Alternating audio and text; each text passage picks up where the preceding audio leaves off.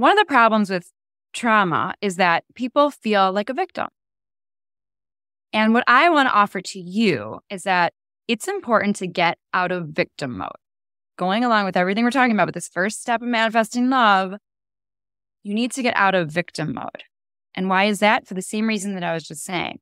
It's because our outside experiences are a reflection of our inner reality. So if you identify as a victim, you will manifest experiences and experiences and people that will reflect that you are a victim.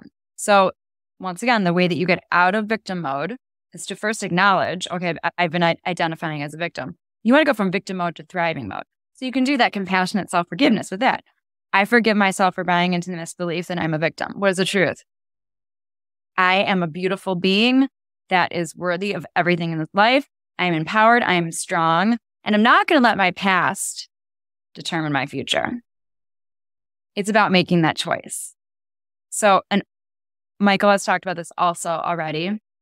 Make that choice to start today to say, okay, this happened to me, this happened to me, this happened to me. This was up.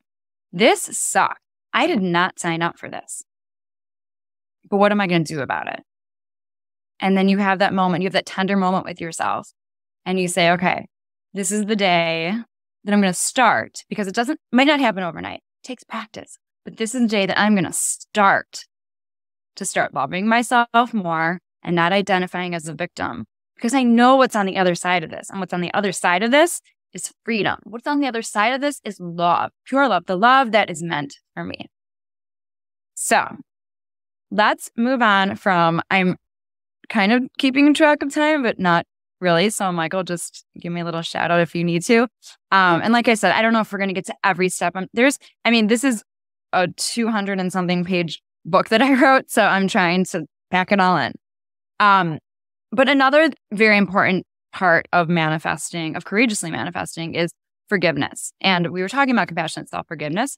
Forgiving yourself for anything that you've ever done. Because that's really what unconditionally loving yourself is. It's, I forgive myself. No, I love myself no matter what. And I forgive myself. It's also about forgiving the other people in your life. And I know that seems so hard to do. And I'm sure you guys, if you're here, I'm guessing you've dabbled with some sort of therapy, maybe not.